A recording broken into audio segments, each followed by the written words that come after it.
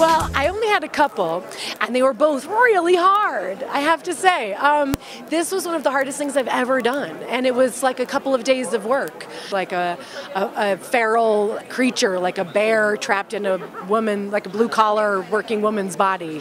It was definitely, I mean, the challenge in it was also, frankly, the fact that I'm obsessed with Ottessa Moshfegh's novel and her writing, and all I wanted to do was make her happy.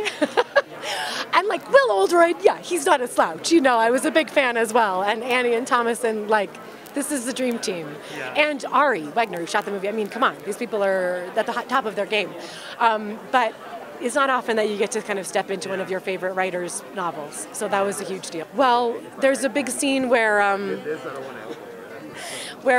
was sitting on we were rolling around with Annie after we'd shot a big scene together in the attic of a disgusting house in New Jersey. We were pretty much done with the big work for the night. It was like 5 in the morning, and we were rolling around on the carpet of the attic. I remember just thinking, like, the glamour of it all, you know what I mean? Just the glamour. It's that's the kind of moments you could never imagine when you're a little baby actress starting out. Yeah. And then you're like, wow, I would never have believed this if someone told me one day I'd be rolling around an attic floor with Anne Hathaway, you know?